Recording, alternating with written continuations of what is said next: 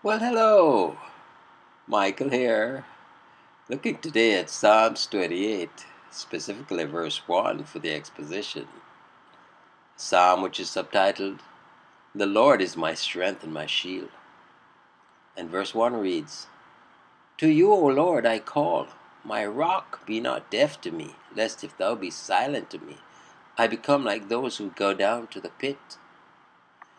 And so we look at the treasury of David. For the exposition is written by Charles Spurgeon. Verse 1. "Unto thee will I cry, O Lord, my rock." A cry is the natural expression of sorrow, and it is a suitable utterance when all other modes of appeal fail us. But the cry must be alone directed to the Lord, for to cry to man is to waste our entreaties upon the air. When we consider the readiness of the Lord to hear and his ability to aid, we shall see good reason for directing all our appeals at once to the God of our salvation, and shall use language of firm resolve like that in the text, "I will cry." The immutable Jehovah is our rock, the immovable foundation of all our hopes and our refuge in time of trouble. We are fixed in our determination to flee to him as our stronghold in every hour of danger. It will be in vain to call to the rocks in the day of judgment, but our rock attends to our cries. Be not silent to me.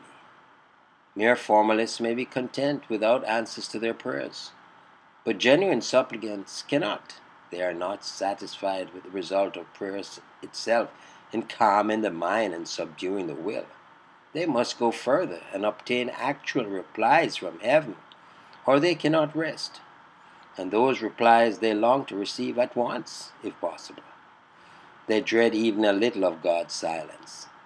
God's voice is often so terrible that it shakes the wilderness, but his silence is equally full of awe to an eager suppliant. When God seems to close his ear, we must not therefore close our mouths, but rather cry with more earnestness. For when our note grows shrill with eagerness and grief, he will not long deny us a hearing. What a dreadful case should we be if the Lord should become forever silent to our praise. This thought suggested itself to David, and he turned it into a plea, thus teaching us to argue and reason with God in our praise. "Lest if thou be silent to me, I become like them that go down into the pit." Deprived of the God who answers prayers, we should be in a more pitiable plight than the dead in the grave, and should soon sink to the same level as the lost in hell. We must have answers to prayers. Ours is an urgent case of dire necessity. Surely the Lord will speak peace to our agitated minds, for he can never find it in his heart to permit his own elect to perish. Trust you enjoyed the exposition on verse 1 of Psalms 28. Michael here declaring yet again, Jesus is Lord. Until next time, be blessed.